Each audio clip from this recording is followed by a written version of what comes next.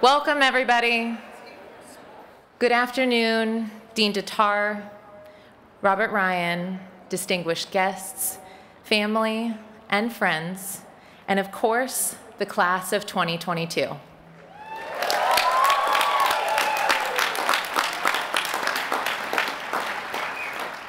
My name is April Weathers, and I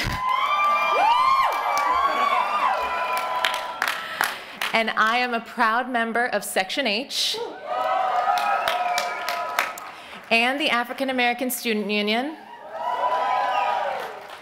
and I am the Harvard Business School Student Association's Chief Community Officer for the class of 2022.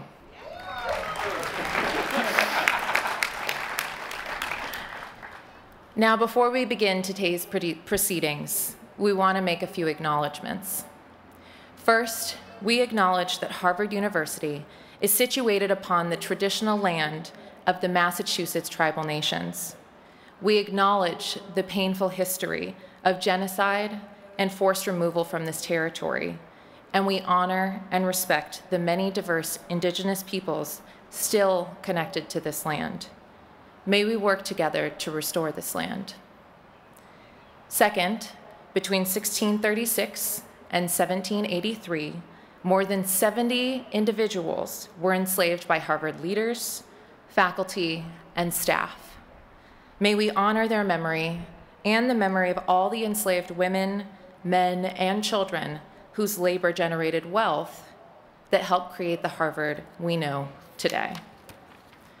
To those unfamiliar, acknowledgments like these are intended to stand alongside our celebrations this week and to recognize ongoing efforts by the university and its affiliates to consider their history and the present-day implications of that history. To our guests, we thank you for joining the class of 2022 as the first class to see some of those efforts come to fruition. I do want to pause here for a moment to depart from what were my prepared remarks to acknowledge the current tragedy of the 21 senselessly lost lives from the shooting at Robb Elementary in Uvalde, Texas. There's much, much more to say here, but you'll hear several calls to action in the remarks made today that remind you, collectively, small efforts can have big impacts. And I hope we all heed this advice as we look to our future. It is with that I want to express my deep gratitude to you all for joining us as we conclude our time here at Harvard Business School. Tomorrow, we will join all of Harvard University for commencement, but today is just for us. I will risk sounding a little cliche or a little chuggy by acknowledging that our class came in at an unprecedented time. We will leave here changed and go off into a changed world. In both good ways and bad, our experience at Harvard Business School was unlike any other classes. We all chose to come here knowing that that was a possibility, and still we came.